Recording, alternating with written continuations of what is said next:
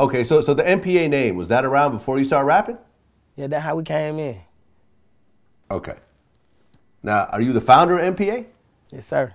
MPA stands for? What it stand for? I'm MPA. going to butt in here because Google you've it. already addressed this before.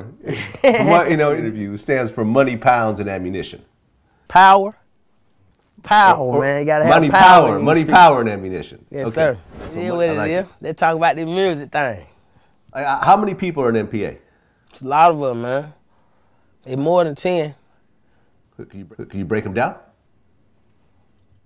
It's a lot of them, man. It's a lot, man. I don't want a piece of mine. Duke is one of the prominent ones, though. He was. Duke still is MPA, man. With that being said, man, yeah, it still is a whole lot of MPAs out there, you know what I'm saying? They Okay. still my brother, man. But we here to talk about Longway. Let's get it.